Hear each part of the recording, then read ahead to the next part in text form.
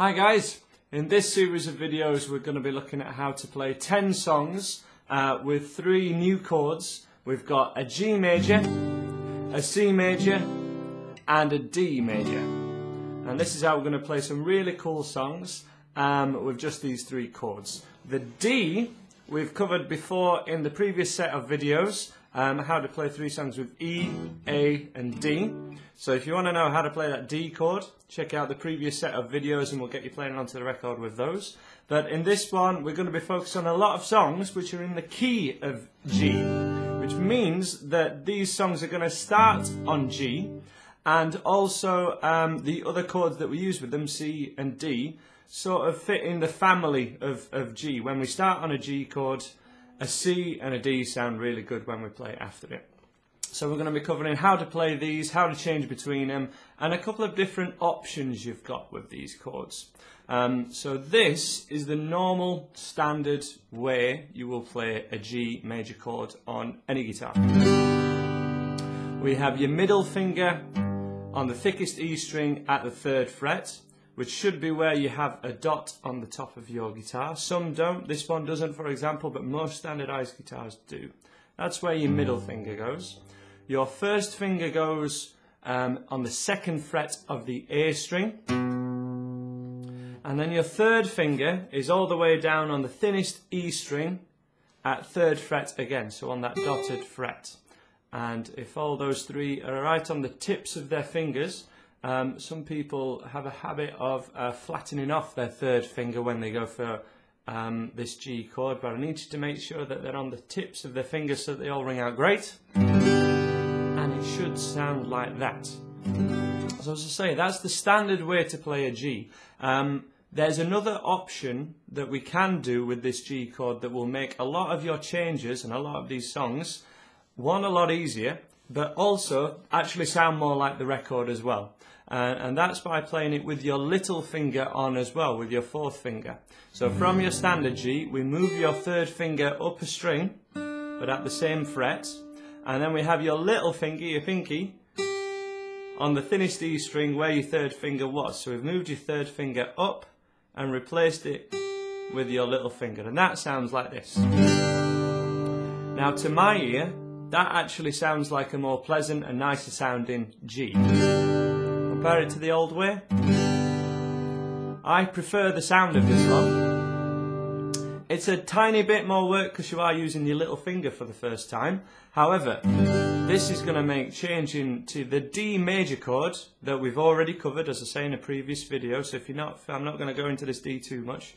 But we make this little triangle shape with your 1st finger at 2nd fret on the 3rd string, so that's the G, and middle finger on the 2nd fret on the top E string, and then your 3rd finger creates a little triangle shape, and that's your D major chord. As I say, this gets used a lot with a G, and if we use this Noel Gallagher method, which is what I nickname it with your 2 little fingers here, this way of playing G, I'm going to nickname the Noel Gallagher of Oasis fame, G. We keep the 3rd finger down and we have an anchor finger, which was really important in the first batch of videos that I made.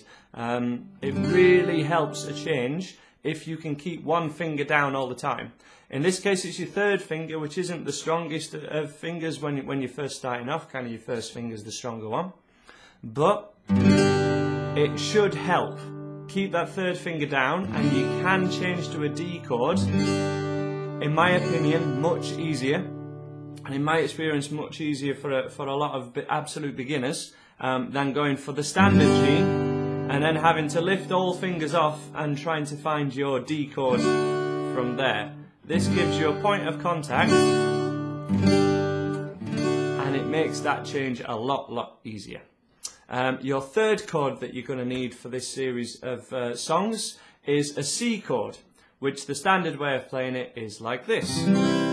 Here we have your 1st finger on the 2nd string, so that's the B string at 1st fret. That note sounds like that. We have your middle finger on the D string at 2nd fret, and then your 3rd finger, 3rd fret, so the dotted fret one more time, on the A string. Now And this one we also, it's good at, especially at this stage, if you know, this is the first chord you've ever learnt, don't worry about this too much, but if you've played a few songs now with a few chords, strum that C chord from the fifth string. Don't play the thickest E string, it can sound a little C chord sounding like that, that's fine. If you notice on the diagram, there's a little cross on that string. Remember, these diagrams are kind of written upside down, but so the cross will be on the bottom here, but this is actually your bottom string because it's the lowest one. And we don't want to play this string on the C chord, otherwise it sounds like this, rather than sounding like this. Or on the D chord, where we want to strum from the D string rather than hitting the thickest string. That will make it sound a lot better, especially if you're on the tips of your fingers as well. If your fingers are quite flat like this, it might sound a little like that. Okay, so right on the tips of your fingers, kind of like a claw hand, the way I like to describe it for want of a better term. That's your D chord, and then we had the C chord like this. Okay. This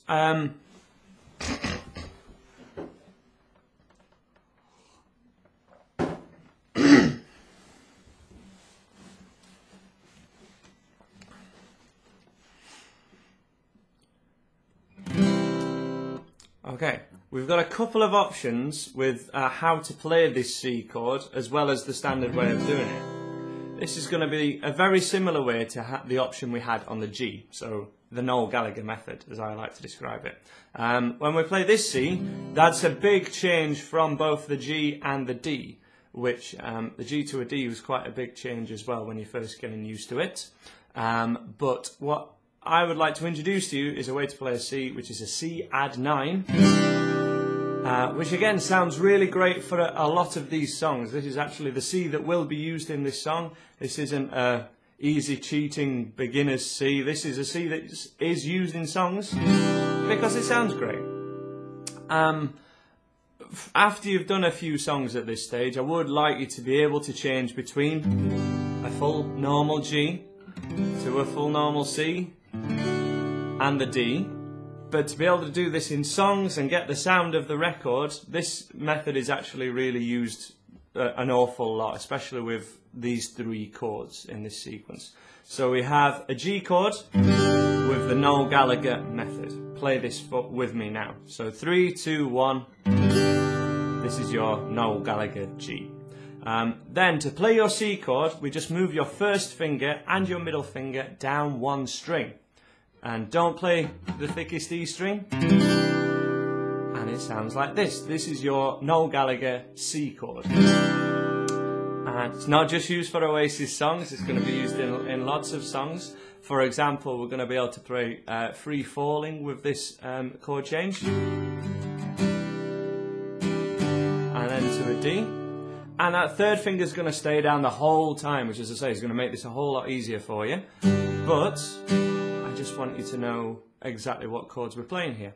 Also, for another song that we're going to be going for, Sweet Home Alabama.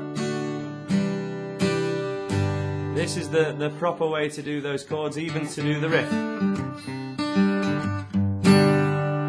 That's how the chords are made. It's not actually a full C. So really, really useful stuff. And so yes, just as a little bit more explanation as to why this is a C chord, because your fingers seem in totally different places, right, to where they were before. These two notes are actually the same, where your first and second finger are on a Noel Gallagher C chord, as to where they are on a normal C chord, but with your second and third fingers on them. They're the same two notes regardless. But this just keeps it in a really similar state to the G and the C. And then when we move to a D, we have a third finger anchor. So as I say, I'd really like you to use this method for the most of these songs, unless I tell you otherwise, because it really gets the sound of the record. But after these videos, after you sort of progress on, please be able to change between a normal G and a normal C and a normal D, because that's also fundamental to doing songs that don't begin on a G, that aren't in the key of G. And that's going to be everything that you'll need for this set of videos. We'll cover strumming patterns and everything like that. But fire away and choose the song that you want, and I'll see you there.